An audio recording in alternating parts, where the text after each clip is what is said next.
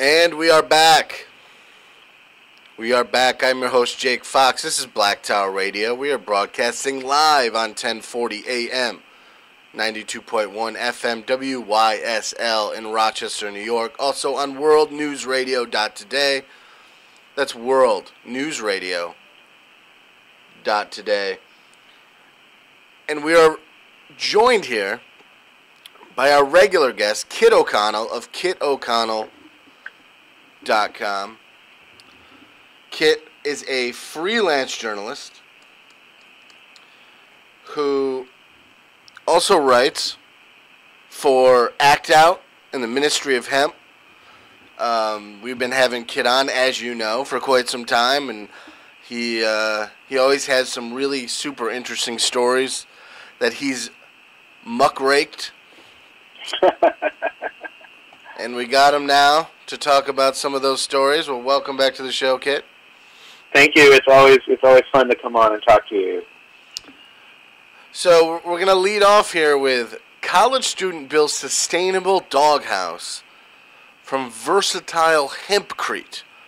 Now, I've never heard of Hempcrete. I mean, excuse my lack of awareness here, but Hempcrete, it sounds like something that's like super durable, but like ugly looking. And I don't know what it looks like at all, but so what is this all about, Kit?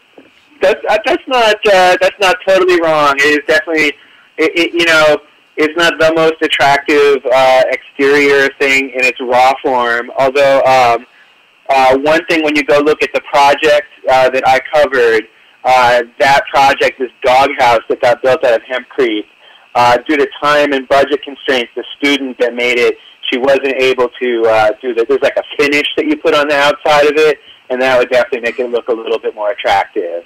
But Hempcrete is super versatile. So yeah, I mean, basically, just to give a little background, I found out, just kind of lucked upon this story. It was being covered on a local news station. But this student named Leigh Humphries, she's out of North Carolina, and she just graduated with a sustainable technologies degree from Cape Fear Community College, and her sort of final project for that degree was to create this doghouse out of Hempcrete. And I think it was just a fascinating project because it shows it's really simple. She's obviously a very talented student, but she was working on it on clearly basically a shoestring budget, and she was able to do this. So Hempcrete is made from, there's really just three ingredients. What are called hemp shivs or hemp cores. It's basically sort of the kind of woody inner core of a hemp stalk. So of course, industrial hemp is it's the cannabis plant, but it's varieties of it that are grown to emphasize their fiber rather than the content of THC, and they really don't usually have any THC or almost none in them. But they have these strong fibrous cores that are really useful for a lot. And in this case, these cores get chopped up, and then they get mixed with a lime-based binder and water. And that's really all there is. And for commercial applications, there's a commercial lime binder that if you look up Hempcrete, you'll find they recommend the brands that you can use, and it's available pretty widely as just, for any sort of building project that needs a binder. And so you get these hemp shivs, and the lime binder and water, and you mix them together, and it creates, it's very durable. It's extremely reflective and insulating, which means, it's warm in the winter and cooling in the summer.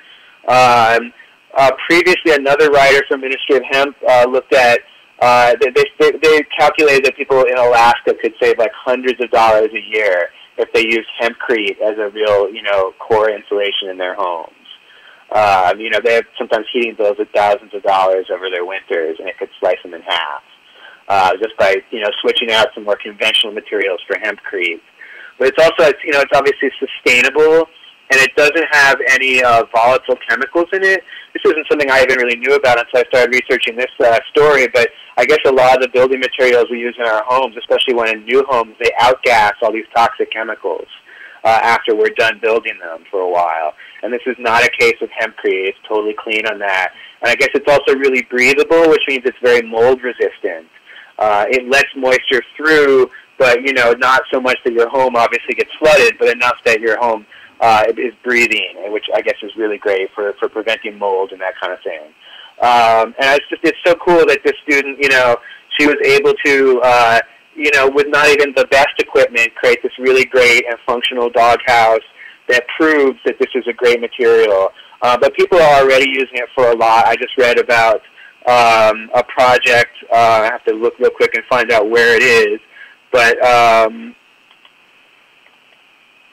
basically they're taking this 1970s, you know, standard home like so many of us live in or rent, you know, and they're taking out all the old wall materials and they're replacing them with hempcrete. So it's going to be more insulated and like a healthier home for the occupants. So there's a lot of really interesting stuff being done. Of course, the issue right now is how you get the hempcrete, right? It's not legal in every state yet, and even the states where they are starting to grow hemp again, which is spreading really rapidly, it's a lot of the states are just beginning sort of with test programs, and so it may not be simple to get these hemp shivs that you need. But hopefully that's changing.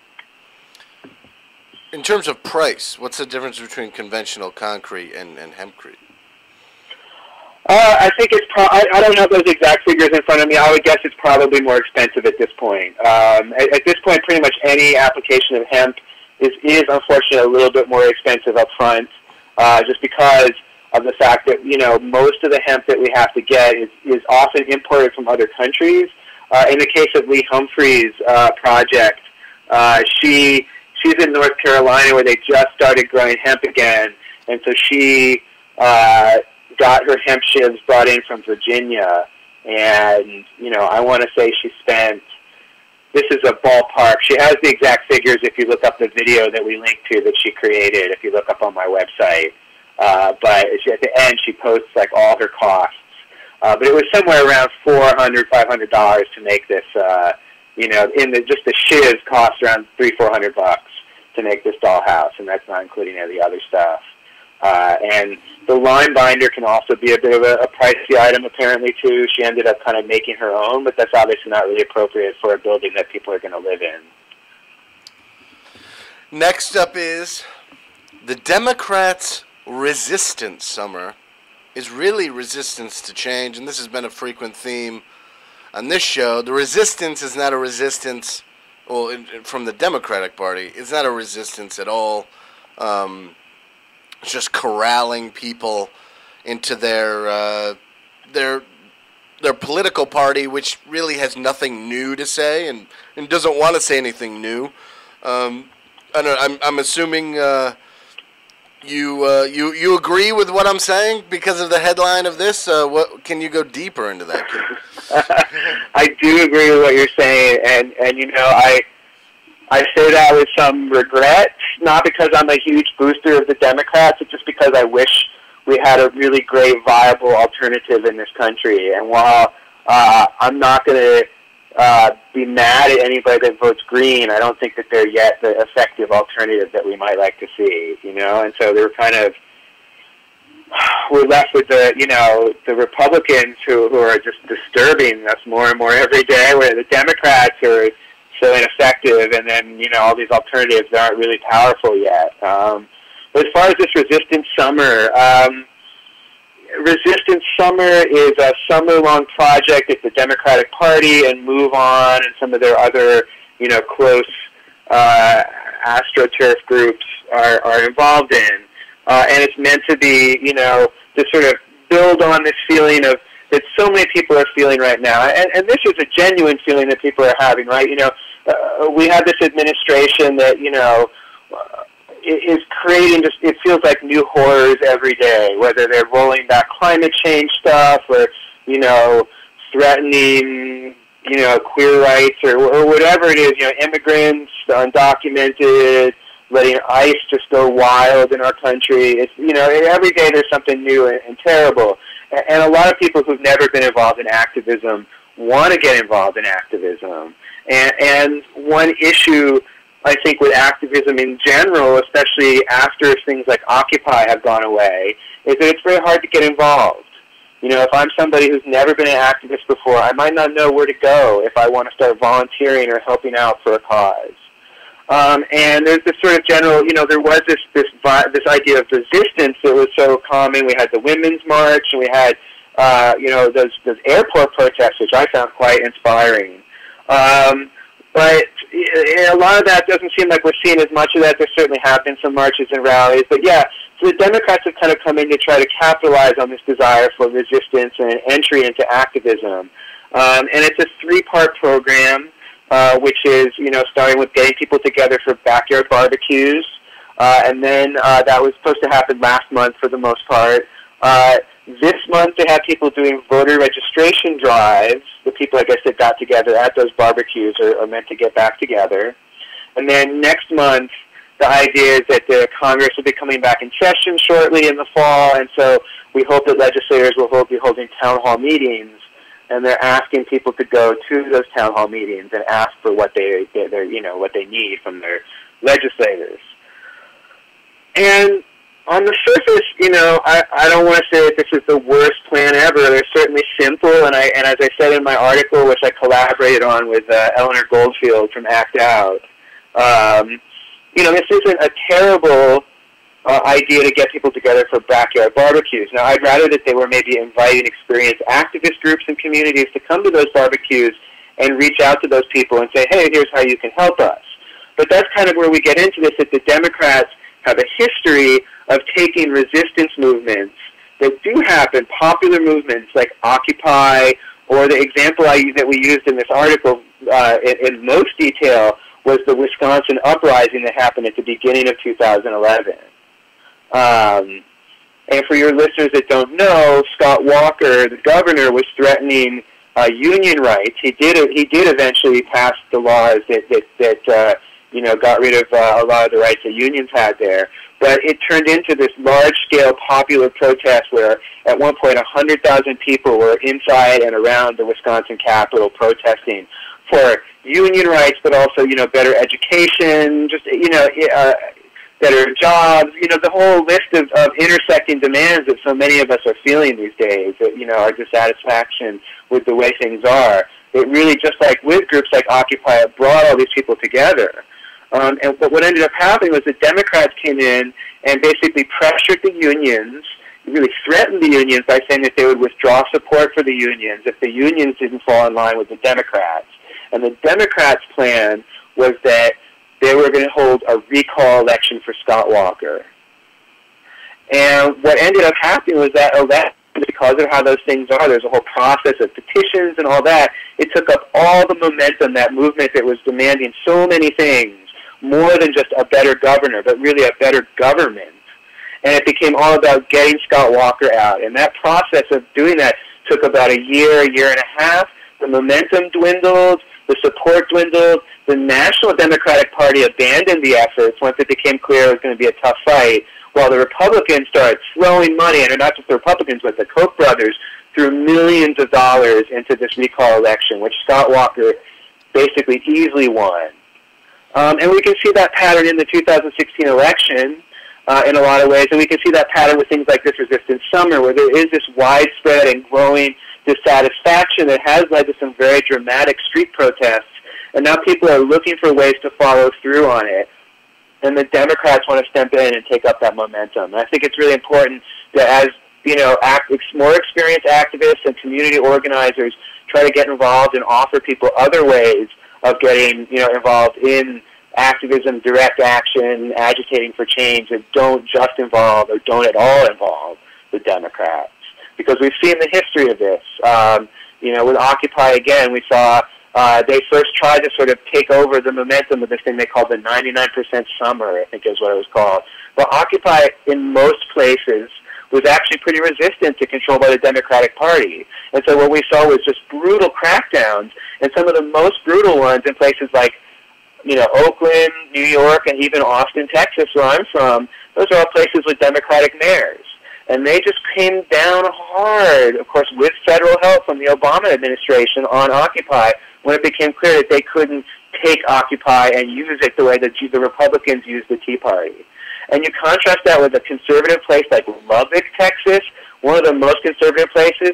They had tents up, people occupying into like the summer of 2012, if not after, they had people occupying tents there in a Republican town.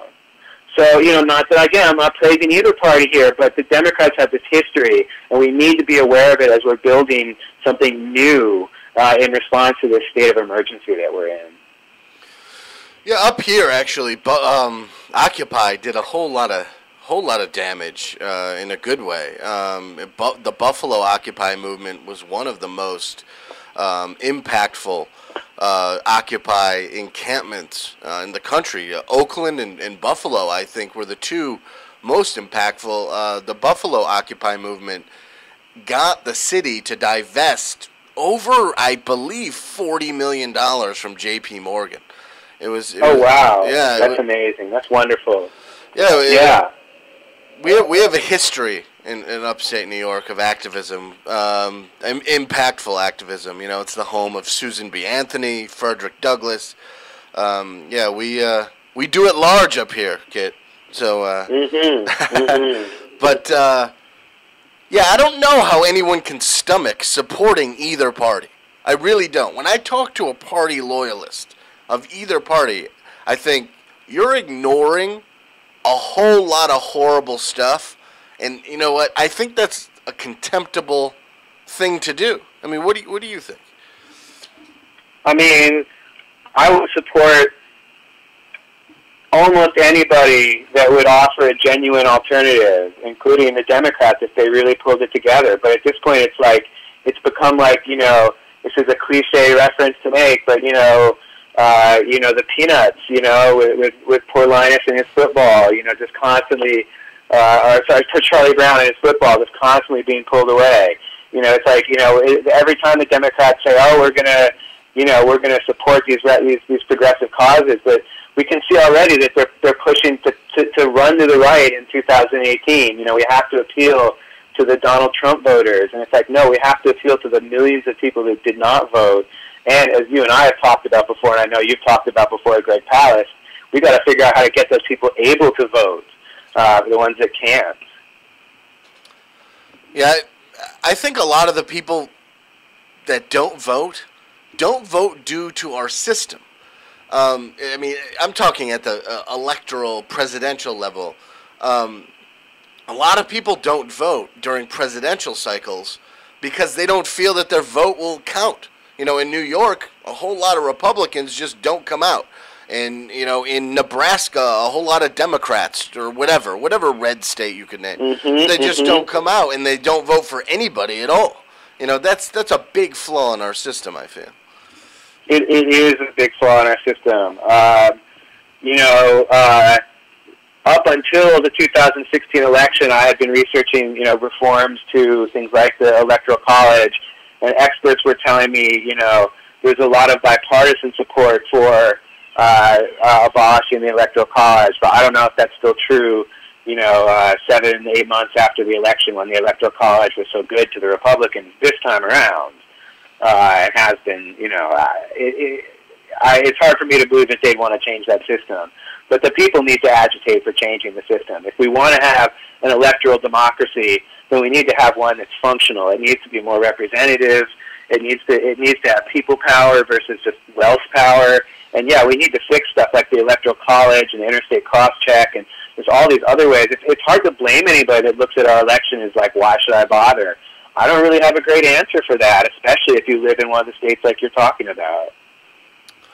Kit O'Connell. Go to kitoconnell.com to find all of Kit's work. Freelance journalist Kit O'Connell doing God's work. I'm not a religious man, but, I'd just like to point that out. Thank you very much, Kit, for coming on the show again. It's always a pleasure. I'll talk to you soon. All right.